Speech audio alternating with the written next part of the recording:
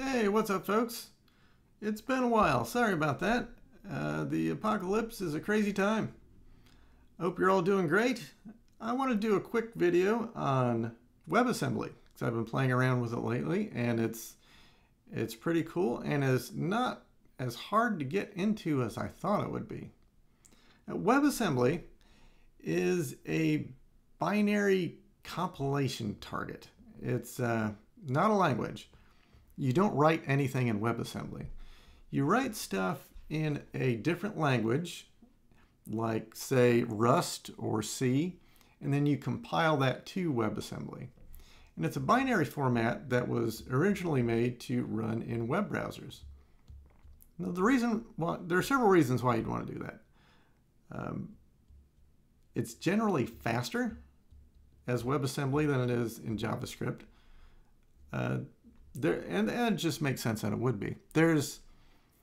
JavaScript has to be just-in-time compiled, and then since it's not strongly typed and for other reasons, it has to go through a whole bunch of optimization steps on the fly, and that just takes some time.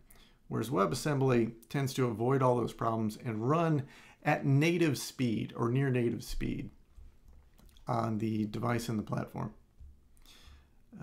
Another great thing about it is it tends to be smaller than JavaScript.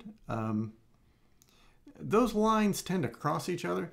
If it's a really tiny bit of JavaScript code or some other code you're doing in WebAssembly, the WebAssembly might actually be larger than trying to do it in JavaScript, because there are some standard things WebAssembly needs to ship, like garbage collection, that you don't ship in JavaScript. But for anything of significant size, it tends to be smaller. And WebAssembly gzips very well.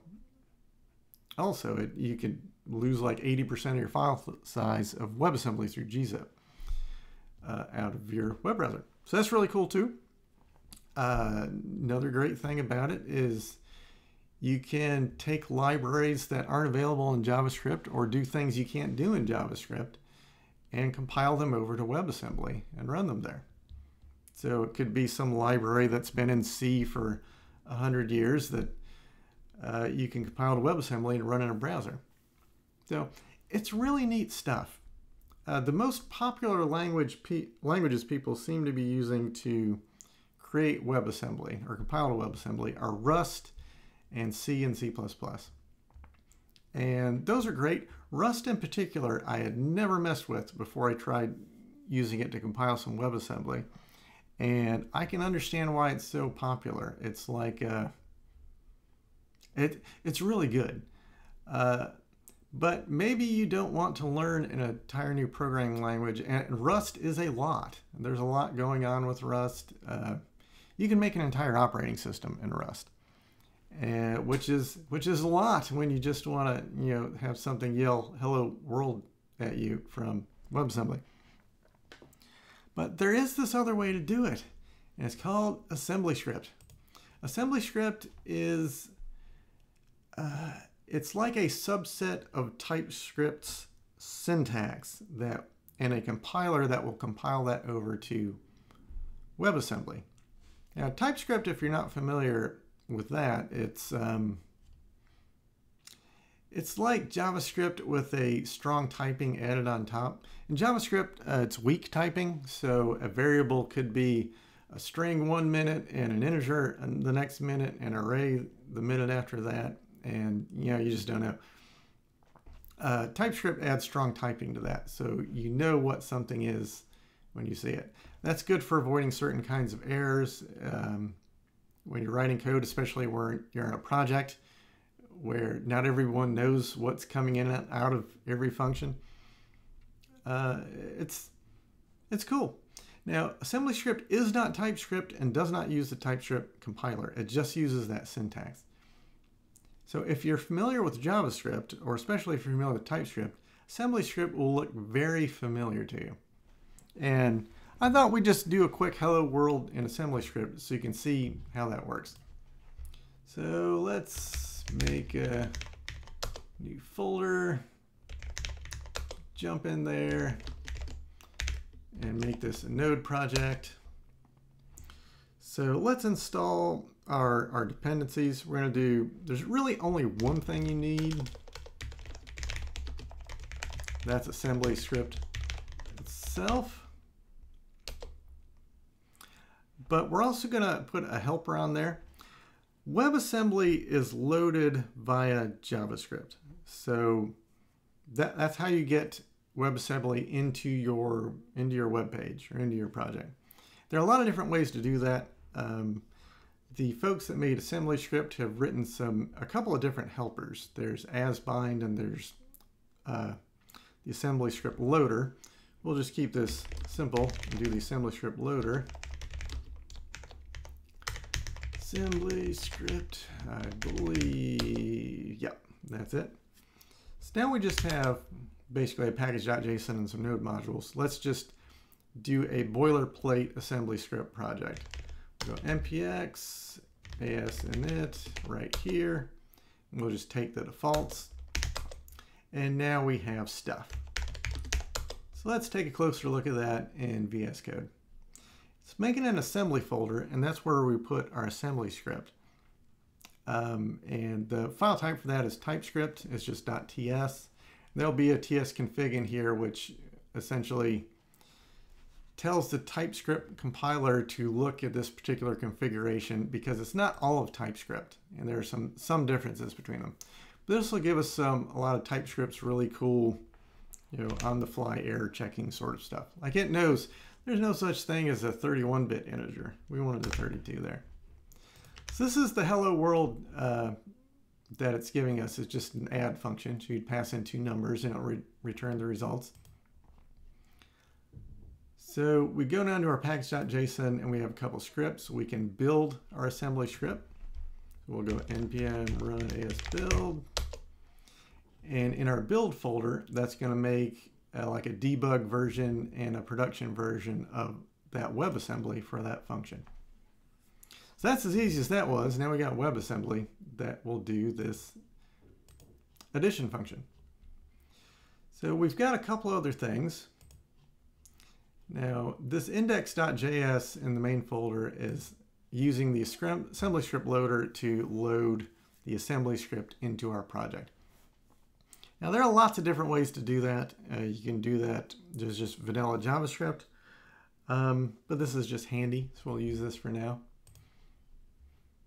So it is loading our optimized WASM from our build folder and exporting that. So basically another JavaScript can just import this and it will have our assembly script ready to go. Let's go over to it made a test and it's pulling that assembly script in. You see it's setting that to my module. So it's going my module add 1 and 2 and it's expecting 3 as a result. So we can go npm run test and say okay because it got to our result. Happy day. Let's add another function to this. We'll just go export function and we'll just say subtract. Instead of a plus b, it'll be a minus b. We're making a calculator here. Yay is us. We'll build that again. And let's add another test to our script to make sure it's working. Let's do subtract. And we'll just do 3 minus 2. And now we know that's 1. Whenever you write a test, you make it fail first to make sure your test is actually testing something. It's going to go, I wanted a 1 and you got a 3. Or, I'm sorry, I wanted a 3 and you gave me a 1. So we'll fix that. Now all our tests are good. So we have compiled WebAssembly that we can load into a JavaScript project and off away you go. Isn't that cool? Now the reason why I started learning WebAssembly is I wanted to convert some mathy kinds of things, some heavy lifting stuff that were being used by GLJS 1.3 or MapLibre and convert those to WebAssembly and see if I can get some benefits in terms of size of the wire and performance. One of the first things I looked at is one of the simplest dependencies of those projects was Mapbox's unit Bezier. So Unit Bezier is a JavaScript. It's a conversion JavaScript of this thing from WebKit, and it does Bezier stuff. I'm not even exactly sure what it does, but it does something. So the code looks like so, and I think what they're doing here, I believe the technical name of JavaScript is an object prototype, where you declare a function, but it's kind of returning itself. You declare a function with some parameters, and it kind of makes itself an object with some functions attached to it. Essentially, it's a different way to make a class, really, is the way I think of it. But I just converted this into a class. So instead of this function unit Bezier and doing some prototype stuff, which I don't think you can do in AssemblyScript, making unit Bezier class, I'm doing some static typing for all the inputs and outputs. So this constructor is the equivalent of this initial function, and all these functions under the prototype are just functions as part of the class. So I did that. It ends up being about the same amount of code, about 80 lines. And you compile that away, and after I got a few compilation errors, it works. I took the tests that are part of the JavaScript unit Bezier, these different tests for the different functions, passing in numbers and see what it does. And I made those tests for the AssemblyScript version.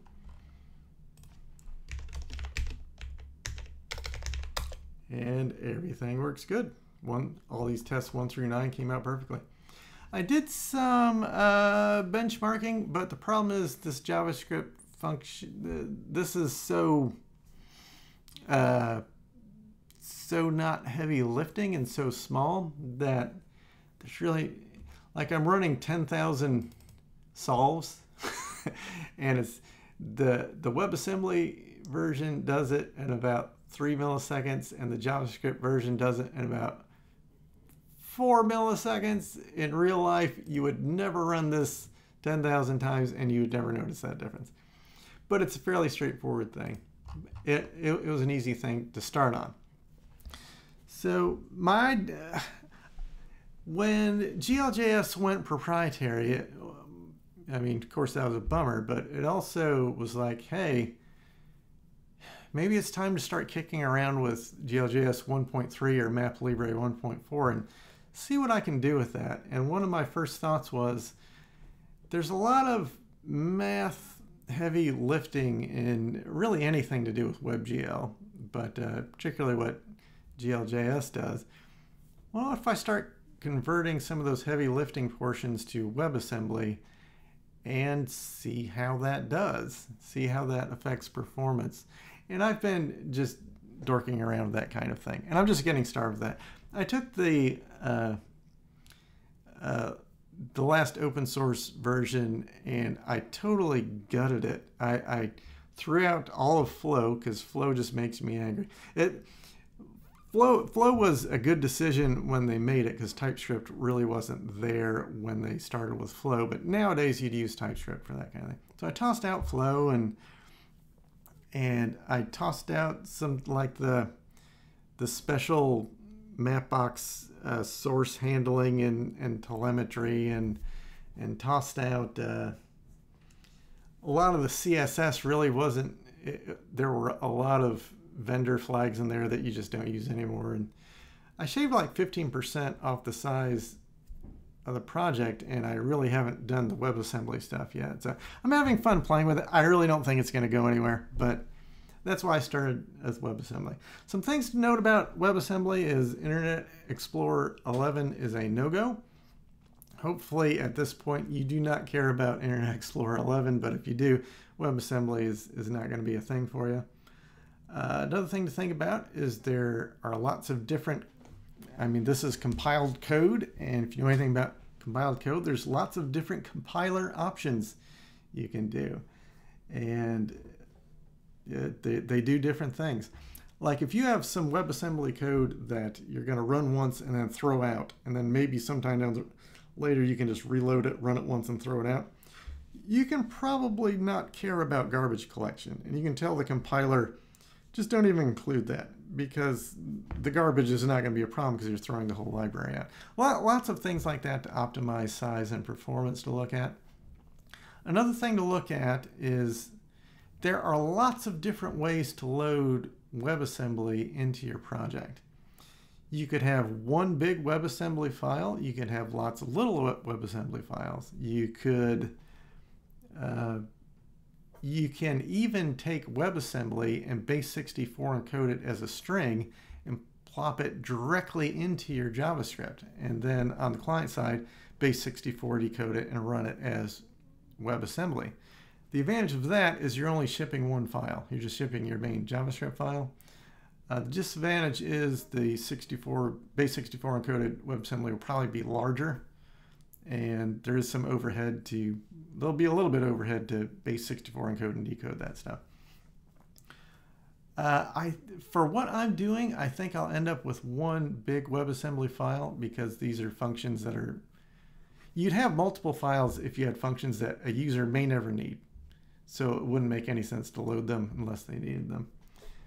I would probably have one for this kind of project, and then I would use HTTP preload or HTML preload for that. So when the JavaScript requests it, it's already there, and you don't have that bump in your performance waterfall, or having to request it fresh after it's gotten all the JavaScript and parsed it in and started running it. Is probably how I'm going to do it. But there are lots of different things involved in WebAssembly. It's neat stuff, and it is not as especially using AssemblyScript, it is not as hard as I thought it was going to be. Actually, with AssemblyScript, it's learning the TypeScript aspects of it, which I found challenging. Which if you use TypeScript before, which I know a lot of people have, it'll just be a no-brainer. Anyway, I thought that was worth sharing. I hope you found that interesting. And hopefully all of you are doing great. I hope wherever you are, the numbers are coming down and going in the right direction, and things are looking up. I'll catch you later. Bye-bye.